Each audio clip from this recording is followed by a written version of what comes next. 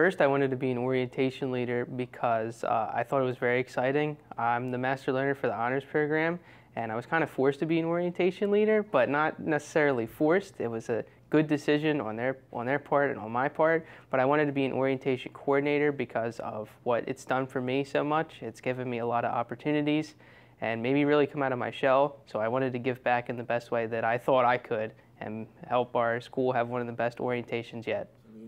I decided to become an orientation leader because I had a great orientation leader, shout out to Marisha.